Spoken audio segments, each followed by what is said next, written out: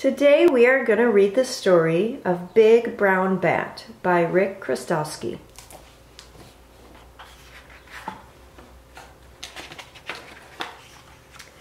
Shadows reach across fields one evening in June. As the warm glow of sunset fades, butterflies and songbirds settle into sleep. Now the sky belongs to night creatures. Big brown bats wake up in their secret roost. They live up in the rafters of a farmhouse attic. The room is dark and quiet like a cave. But this cave is hot and dry, the perfect place for a nursery.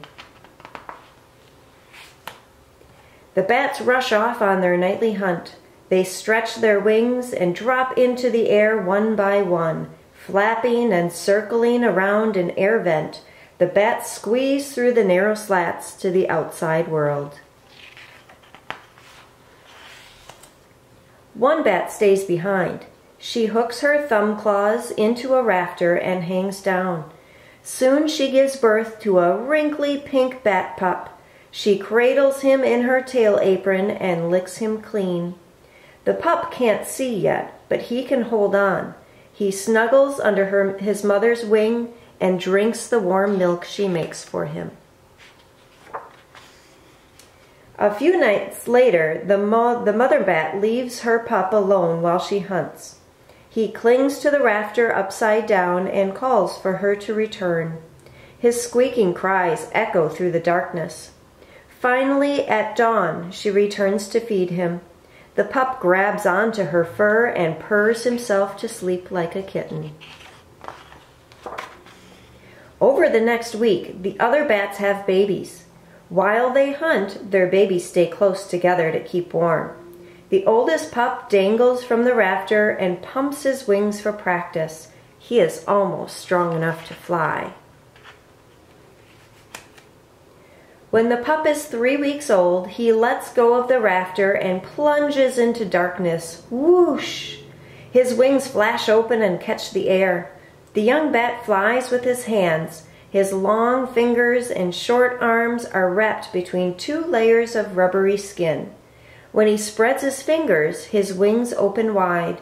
He pumps the air to dash forward. Loop, swoop, spin. He flips in mid-air and tries to snag the rafter with his toe claws. After lots of fluttery stumbling, he finally grabs hold. 1 week later, the mother bat weans the pup off her milk. He is a young bat now and needs to hunt for his supper. He follows his mother out the air vent and gets his first look at the vast starry sky. Just then, his mother zips by, chasing a June bug. The bat leaps off the building and soars after her. He watches her swoop down on the beetle and scoop it up in her tail apron. Like his mother, the young bat uses his ears when hunting. As he flies, he opens his mouth and shrieks into the darkness. The pulses of sound spread like ripples on water. They bounce off objects and return to his ears as echoes. The bat gets clues from each echo.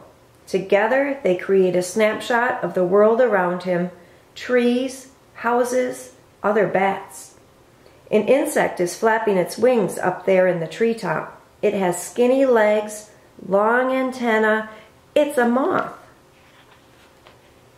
The bat pinpoints his prey. He shrieks faster.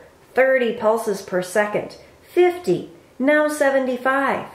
The echoes return at a furious pace. The moth has a secret weapon. She can hear the bat shrieks with pairs of ears on her back. She dodges left, whirls upward, then swirls right, but the bat flies straight and cuts her off. Just before the bat attacks, he shrieks 200 times per second. The echoes are so close together, they return as a buzz of information. He rushes in for the kill. The moth has one last chance to escape. She folds up her wings and dives from the sky like a fighter plane just out of reach. The bat doesn't go hungry for long. He learns quickly that a June bug is easier to catch than an underwing moth. He bites through the beetle's armor and tastes his first insect meal. After a week, the bat is a hunting machine, gobbling up 1/2 of his own weight in insects each night. In July, the bat eats cucumber beetles. In August, he eats leafhoppers. And in September, he hunts for green stink bugs. By fall, the bat is fully grown and padded up with extra weight. The stored fat will keep him alive through the winter. Cold nights and hard freezes tell the bats that it's time to leave the attic.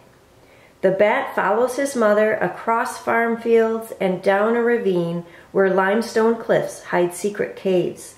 He skims one last drink from the river, then disappears into the hideaway. During the icy winter, the bat clings to the face of a stone wall. For 6 months while he hibernates, blood barely flows through his veins. Some days his body temperature falls below freezing. He's still alive, just waiting for spring. When the snow finally melts and insects buzz through the field, the bat and his family will wake up and own the night sky once again. The end.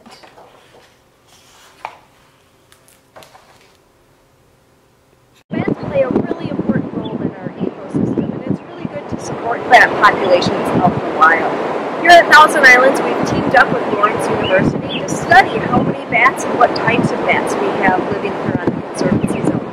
As you see behind me here on this tall pole, this is something called a bat monitor. So at this bat monitoring station, we supply power through the solar panel that you see on there. At the very top is a small little microphone, and inside is a handheld device, like a little computer, that will actually record the bat calls, that echolocation, what they use to find their food.